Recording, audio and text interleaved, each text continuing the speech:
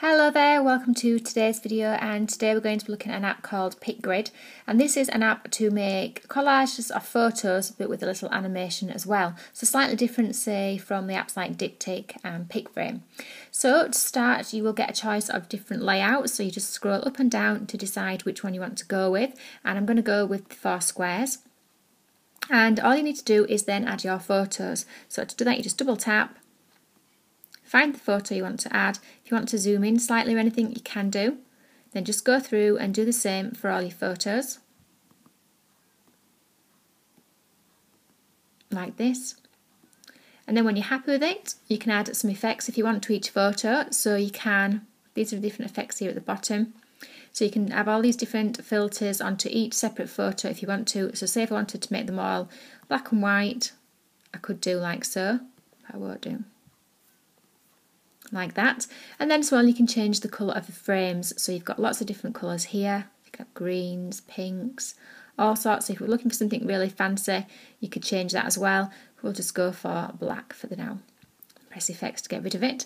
Then you can also, from this point, you can automatically save to your camera roll or to your Instagram, or if you want to carry on and animate more, press animate up here.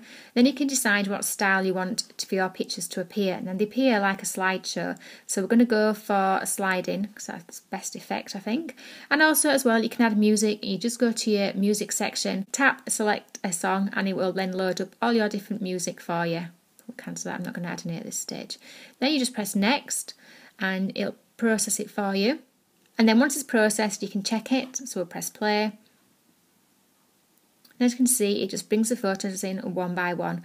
And then you can export it. You can either save it to your camera roll or you can post it directly to Instagram. And as I say, you can have your music and your collage featuring like that. As you can see, it is really cool.